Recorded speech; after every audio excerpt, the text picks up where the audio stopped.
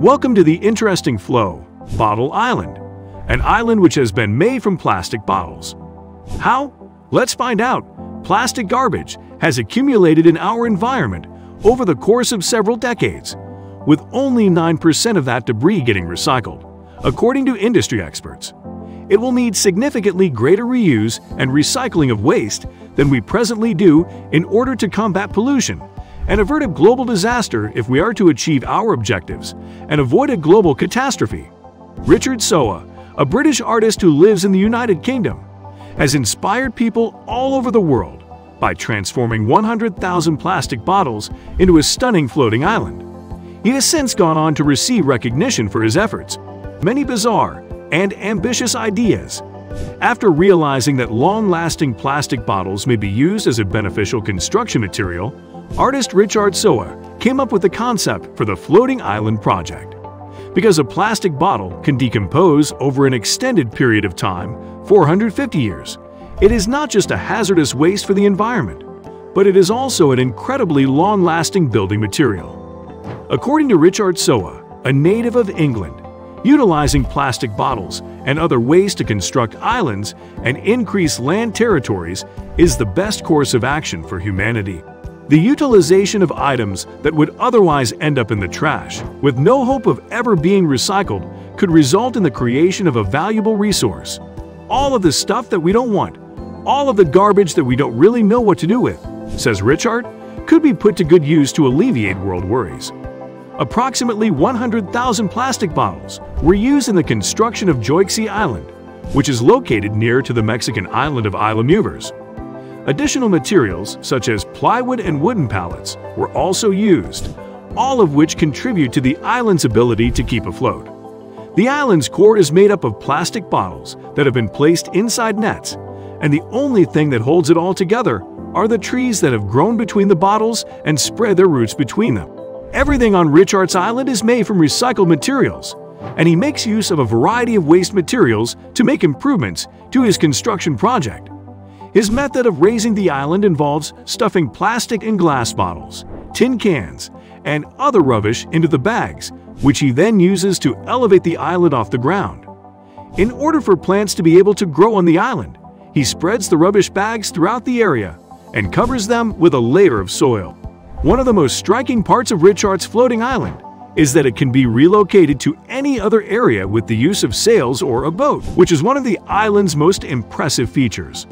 Additionally, the island boasts a high level of self-sufficiency. It is possible to grow your own produce on the land, such as fruits, vegetables, and herbs, and the house is outfitted with solar-powered appliances, such as an air conditioning system, refrigerator, and other household appliances. Throughout this movie, Richard takes viewers on a guided tour of his beautiful island and cozy, eco-friendly home, once again sending a message to humanity. We must stop destroying the environment before it is too late. Even though Richard has witnessed the island suffer as a result of hurricanes on numerous occasions, he is determined to see it through again. Joixi Island is the first of two islands that Richard has built, the other being Joixi Island. Spiral Island, which he built in 1998 and was destroyed by Hurricane Emily in 2005, was one of his most notable accomplishments. Naturally occurring disasters have completely demolished all of his subsequent floating islands. Joixi Island was the result of several years of collecting empty plastic bottles by Richard for his next piece. Richard Sowa is determined to see his project through to completion, whatever the obstacle. It is his intention to complete the repairs to the edges this year and reopen his island to the public in a more revitalized and improved shape. An environmental organization has also encouraged the artist to construct 3 additional floating islands, which means that in the not-too-distant future, we may witness even more paradise islands constructed entirely of bottles that would otherwise end up in the trash due to their environmental impact. Another piece of writing stated that the process of constructing this island had been a lengthy one. From its humble beginnings as a precarious raft covered in lush vegetation, Joixi has grown into a large building that allows Sowa to live a nearly totally self-sufficient existence on her own terms. The 3-story, 2-bedroom home with a hot tub, despite its modest exterior, is anything but. There is also a rainwater collection system, showers, and a fully functional bathroom on the premises, as well as a dry compost toilet. Joyce Sea is a place where mangroves are the glue that keeps everything together, yet they are not the only type of plant found on the island. To make a living, Sowa takes care of gardens, where he grows his own vegetables, such as tomatoes and spinach, which he then sells. He also has a large number of fruit trees on his property. An island made of plastic bottles has formed on the ocean's surface several times.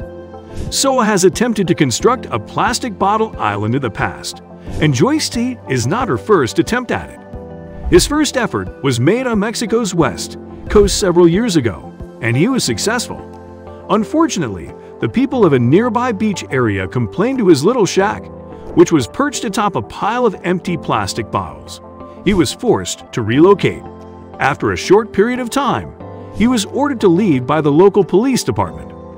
After completing Spiral Island, which was located off the coast of Mexico's Caribbean coast, Sowa moved on to a more sophisticated project in the late 1990s, which he titled Spiral.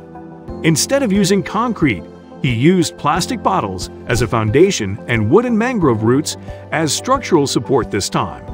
There were mangrove trees on this island that grew to heights of more than 25 feet and was erected on top of a foundation made of 250,000 plastic bottles. When Hurricane Emily wreaked havoc on the Dominican Republic in 2005, Spiral was unable to keep up with the storm. Workers constructing a condominium development in the vicinity of the island's disaster contributed to the cleanup effort. Some of the bottle-filled nets were discovered to have been saved, and these were returned to Sowa after they were discovered.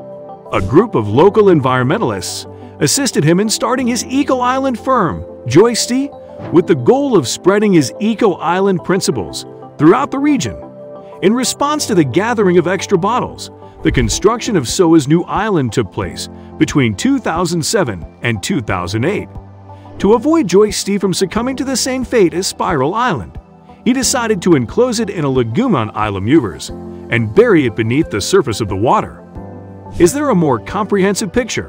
While the island has gained widespread media attention, including coverage on Ripley's Believe It or Not and the Travel and Discovery channels, Sowa's remarks on his website imply that he feels his island creations might be the beginning of something far larger than he has yet imagined. By utilizing renewable energy sources such as wind, solar, and wave energy, the island serves as a model for environmentally friendly living. Wave-powered air conditioners, water pumps, and electrical chargers are just a few of the technologies that Sowa claims to be working on improving upon. In addition, mangroves have the potential to filter the air by absorbing carbon dioxide from the atmosphere.